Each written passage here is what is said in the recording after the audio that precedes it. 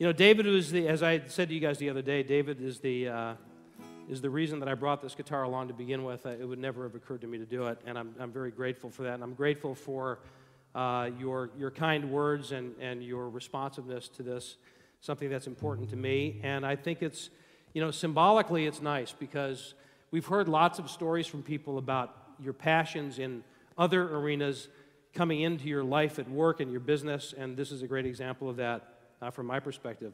But I also wanted to play you this particular song because it's a song that I wrote, and I wrote it on this guitar many years ago before I lost it, and this song has become part of the soundtrack of my life. I mean, I played it throughout the years on other guitars, but when I got this guitar back and had a chance to play it where it originated was a very cool thing. So I would love to share this with you. And it's also a song that represents a metaphor that's really symbolic in my life, and it's a metaphor, it's an image that comes up a lot in my writing and in both, you know, poetry writing and the books that I write. It's the ocean, which to me represents infinite possibilities, and it's been kind of a recurring theme in my life. So this song is called Sailor and the Ocean.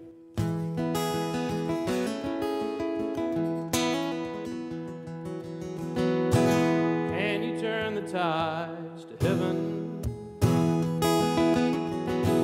Can you turn the tides at all? With the seagulls rushing downward and the horizon rushing outward,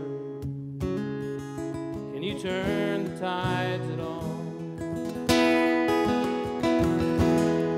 Red flannel sky at morning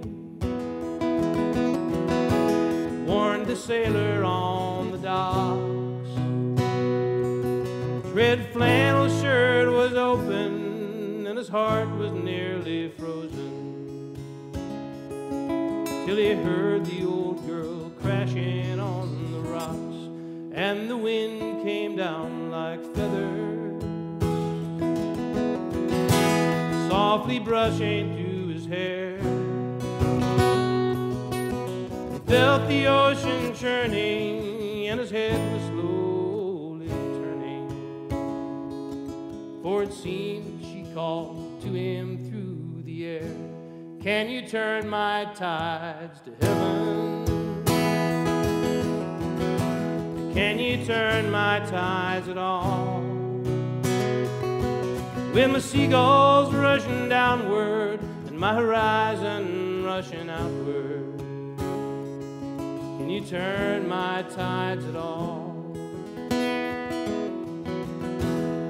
Now the sailor was a young man, eyes as clear as morning sky. The stars gave his direction, and the wind gave its attention. They would tell him truth, but never tell him why.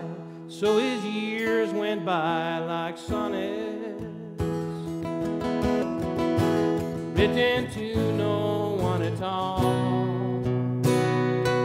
He had trials and tribulations, and in his hour of desperation, he turned to the ocean, gave her one last call.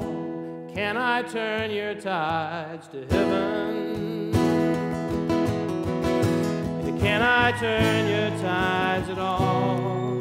I've seen your seagulls rushing downward and your horizon rushing outward. Can I turn your tides at all? And on that day she called out to him, salty breath, sweet reply.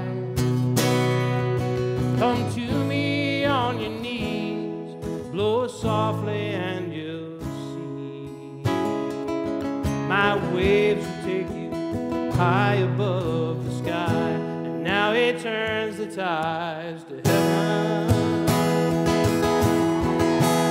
Now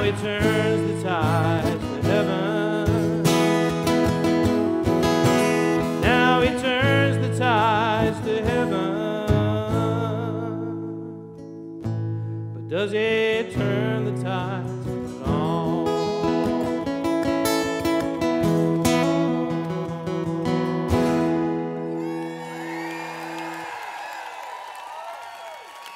Thanks very much, folks. Thank you. Ladies and gentlemen, Steve Farber!